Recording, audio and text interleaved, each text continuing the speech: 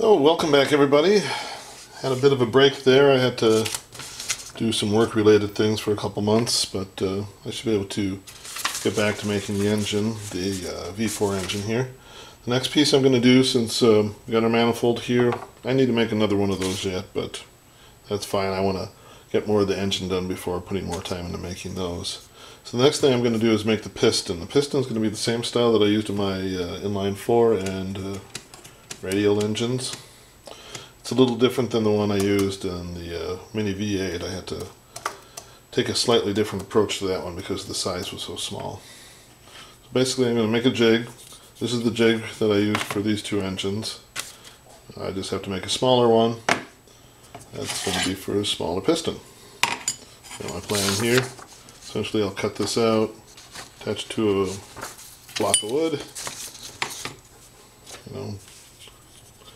I'm going to cut the end like this so that I can screw it down and clamp onto the rod.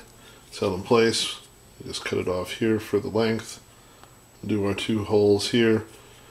The piston. Okay, I've attached the pattern here. Normally I would put painter's tape down, but it occurs to me I'm never going to need to take this pattern off again, so no need for that. You want to try and make sure everything is lined up as square as possible on the folds. And of course you want to cut this off as square as possible. Just checking how square things are.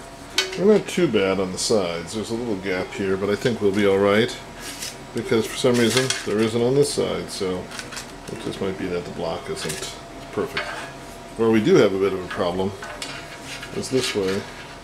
Well, I guess the camera's a little high for that, but it's not exactly square there.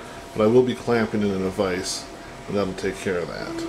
Just so we make sure we get that hole straight as possible through here.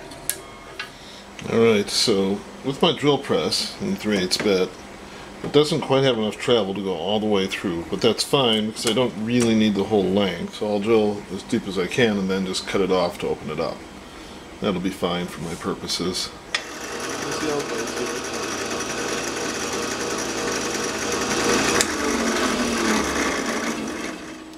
Looks like it came off just a hair off. Very close though. Good enough for what I'm doing. I'm going to just cut off the end to expose the hole. Just cut it off here.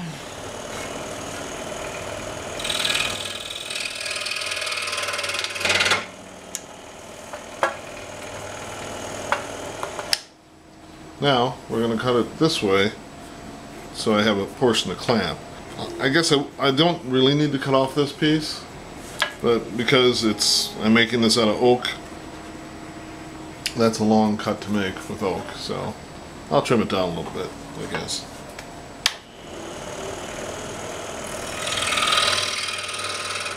I have it cut down. Now I'm going to just cut out the end. This oak is proving harder to cut than usual.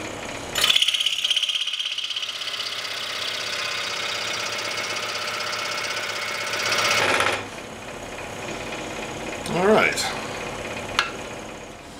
Let's just get a couple of these wood screws. I'm going to drill a hole for each one. Just put them in.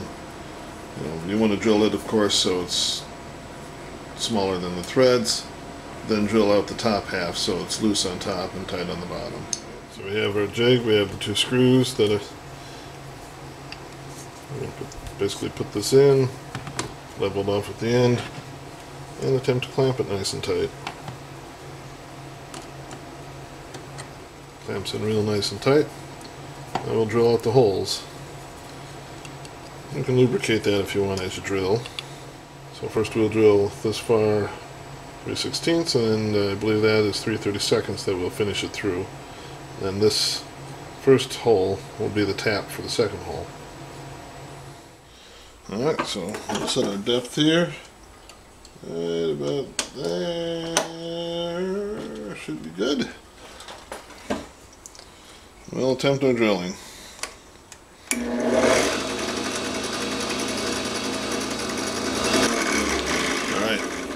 I gotta stop. Usually I'd put leather gloves on to drill metal. Some of those shavings get kind of wily.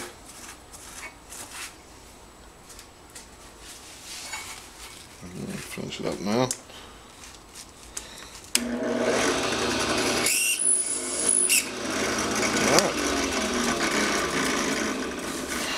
That's our first step. Now we'll get the other drill bit. So next one is 3/32. So roll.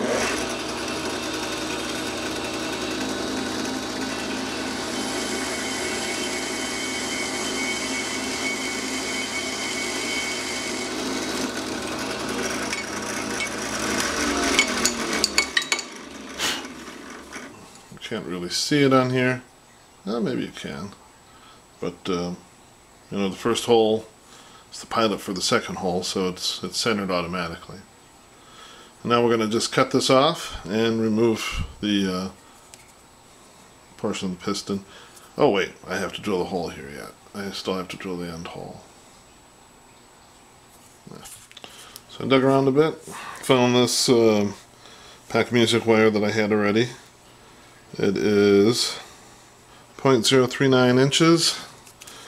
So that's what I'm going to use to pin my connecting rod in, is this size music wire. Now I don't directly have a drill bit the right size, but I have this little thing I got at Hobby Lobby a while back that has a bunch of little drill bits in it. And I have one that's 0.035 inches. That'll work because this is 0.039 inches, so that'll work well. I can just widen the hole as needed. To drill the hole, initially I'm going to put the drill bit in with just a little bit sticking out so it doesn't wander. And then when I get the hole started better, then I will extend it out and the full length to drill it.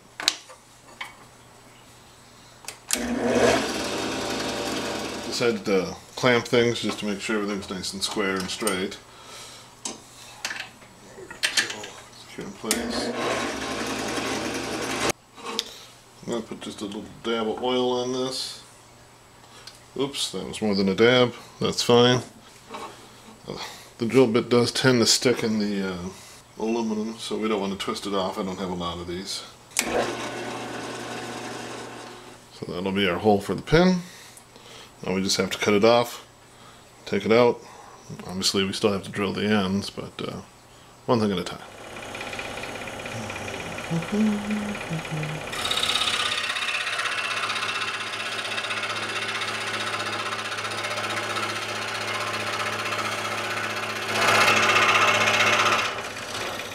Just loosen it up and see if we can push it through.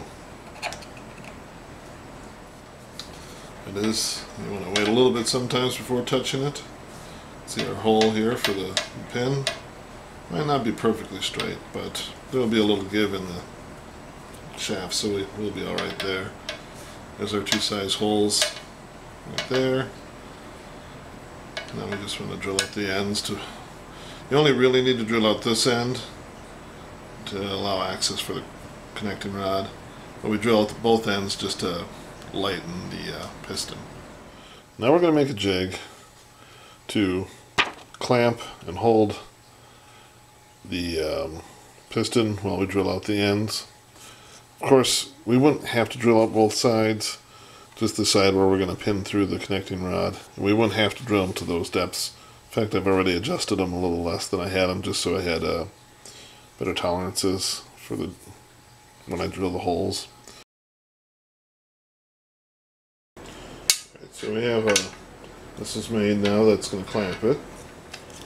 Attach this, but we're going to drill it out two different sizes. That'll sit on top of this to guide the drill bit to drill out the piston. Alright, I have the piston clamped in here. The connecting rod side is down right now, so we're going to I set the depth of the drill bit to this top line here.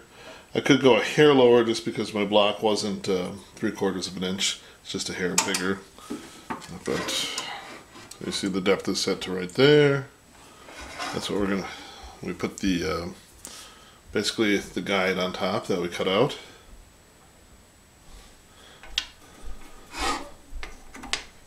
I'm going to put just a drop of oil in there.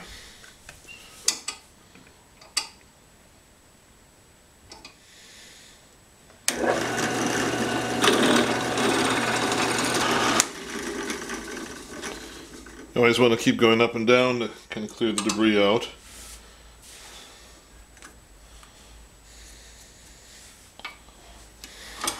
Be careful, oftentimes this will be hot.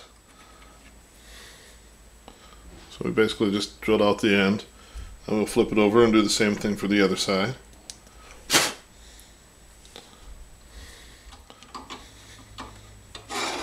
So for the side we'll just set the depth a little lower, because we have a little more space on that side.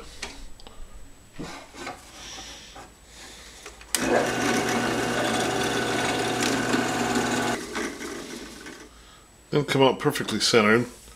She drifted to the side a little bit. One of the times I drilled it out, I might have to make a new top, but it'll probably be fine. Can always drill it out again if I have to. Alright, we have our finished piston here. Holes drilled out.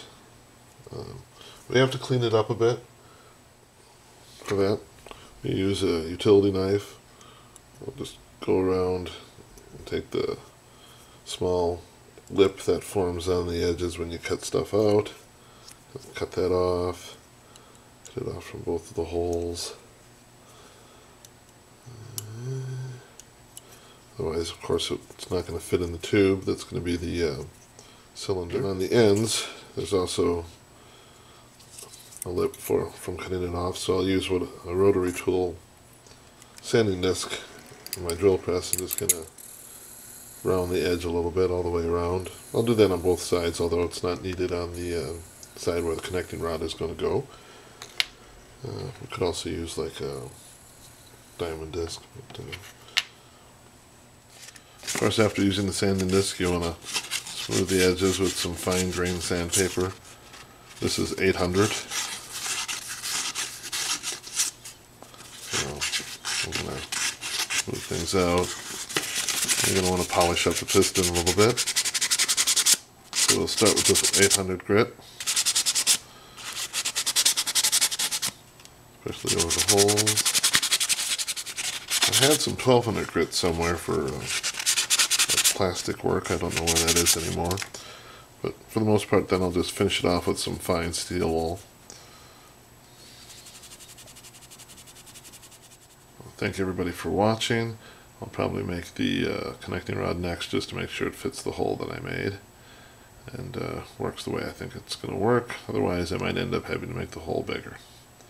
Once again, thanks for watching.